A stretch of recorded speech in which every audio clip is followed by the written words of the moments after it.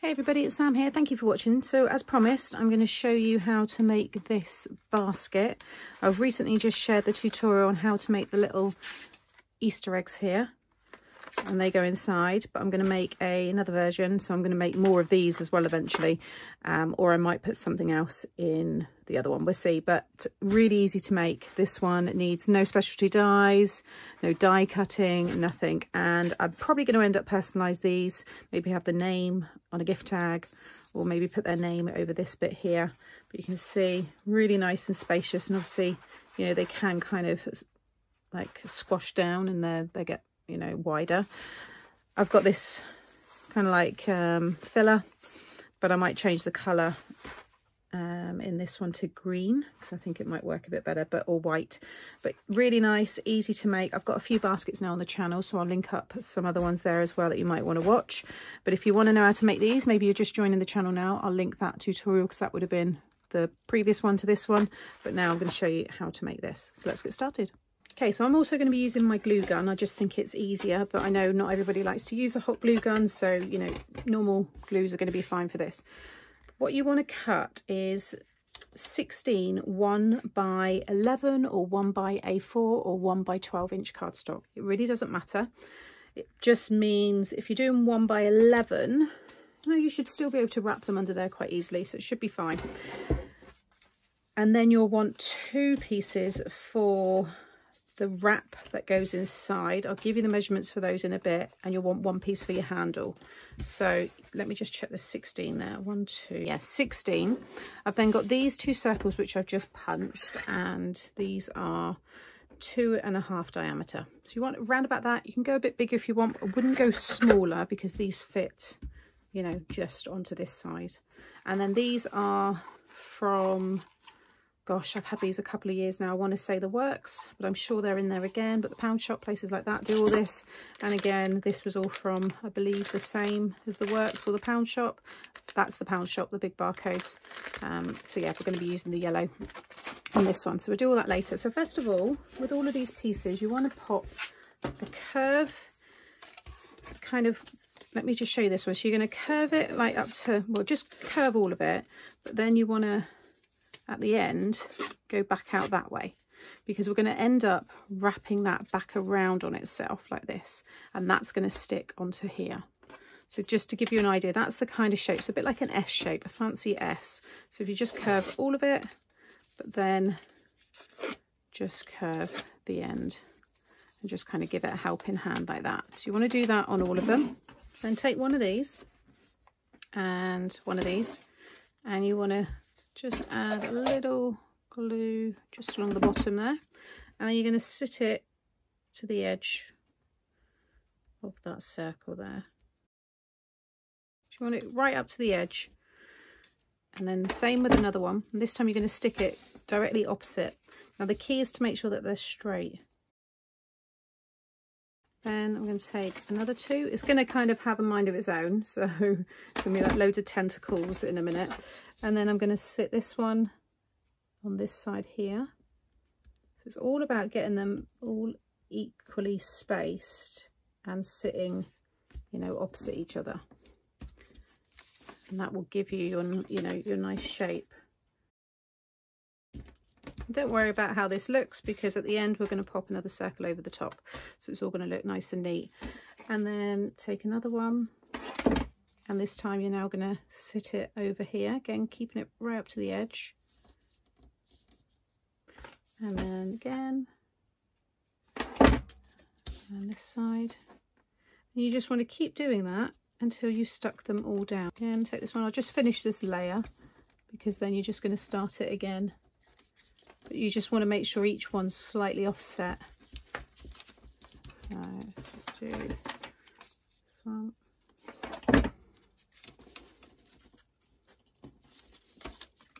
Again, you're always working on the opposites there.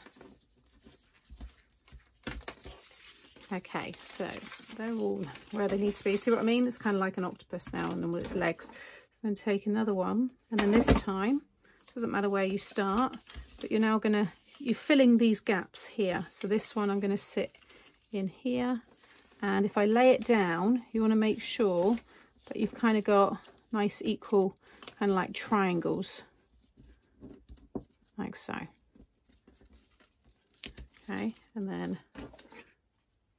you're going to do the opposite to that one. So I'm going to come down here, sit it in the same kind of place, and again make sure that's the same, and then they're also opposite each other.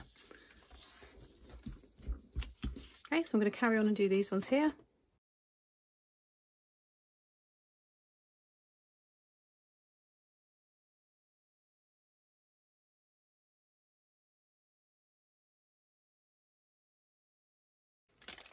Okay, so that's all stuck down. I'm then going to take my other circle and add some glue on there. And just sit that one over the top. You could add another one on the bottom as well if yours isn't looking too neat. But no one's really going to look underneath anyway. Okay, so right now you've just got this crazy looking piece. Okay, so next we want to make the ring that's going to kind of hold it all together. So you've got these pieces here. So one of them is 1 by, A4, whatever length it is that you've got.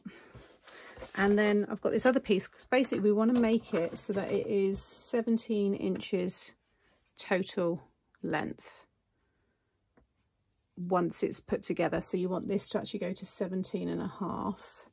And then I'm going to stick half over there, trim it, and then I'll stick the other piece over half of that bit there. So again, I'm just using my hot glue because I've got it out here. I'm just going to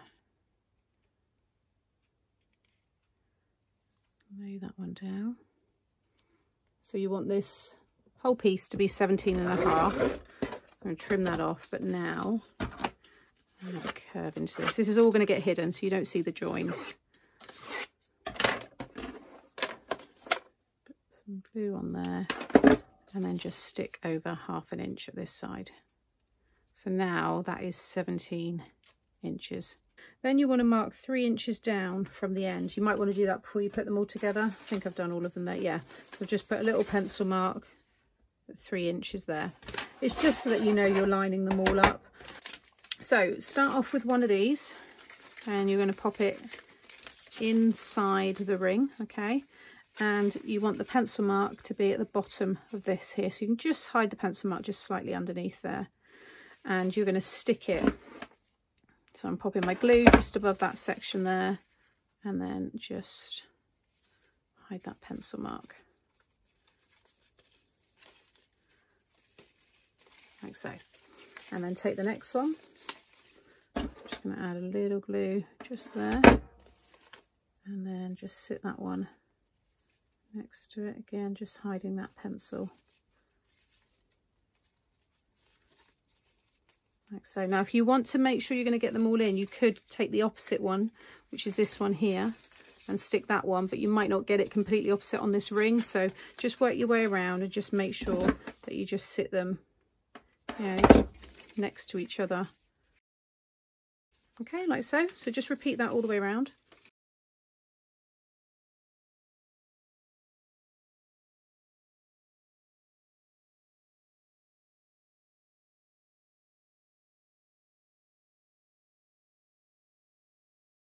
Okay, so that's everything stuck down. So, I mean, you could just leave them like that. It's got a bit of a pineapple look to it now. And you can see the more you put in it, so if it's quite heavy, it will just expand out like so. But as long as you've got your tissue or something in the bottom, nothing's going to go through the gaps. But there's nothing to say you can't add more strips. So you could, to completely cover all the gaps there.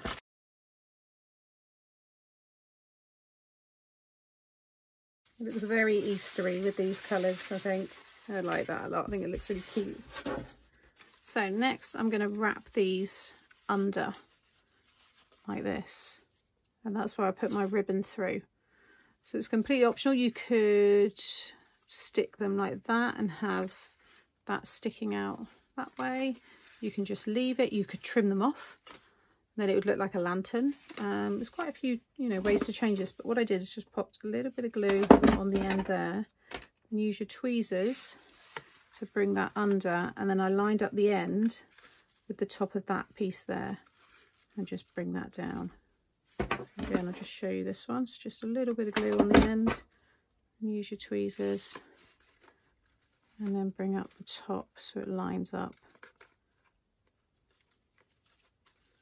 with the top of this piece here. And that way they'll all be the same, like so. So I'm just going to continue doing that.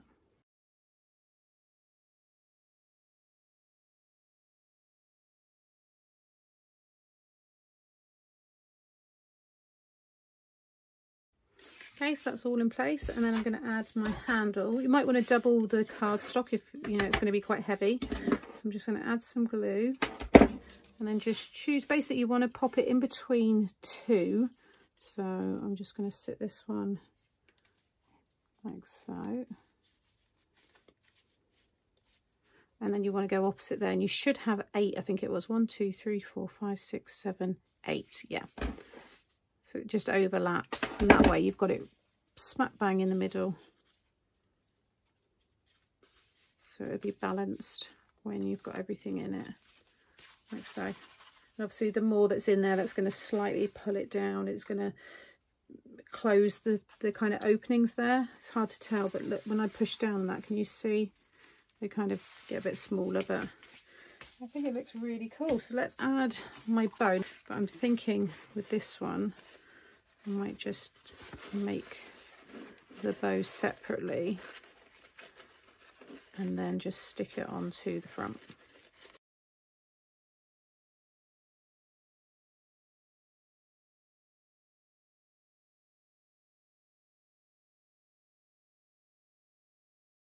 Yeah, I like that. And then I'm just going to stick it actually onto there, so you just see all of that.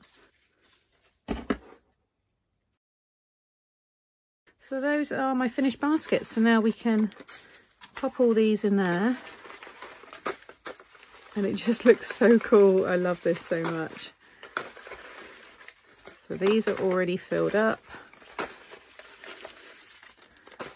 How much fun is that for anybody to receive? But the kids are going to absolutely love this. Like I said, personalise it, put the name maybe on here or a gift tag. And yeah, there you have it, a basket full of chocolate eggs. I think it's wonderful. So I hope you've enjoyed this fun Easter basket tutorial from me. Like I said at the beginning, check out that one. It'll be popping up now if you want to know how to make these little chocolate, little paper eggs that have got chocolate inside. Everything else will be linked that I've used today in the description box below as always. You can also click on my face. If you haven't subscribed, just click there and then you'll be able to subscribe to the channel and also hit the notification bell, and that way you won't miss any future tutorials. Thank you once again for watching. I'll see you all again soon. Bye.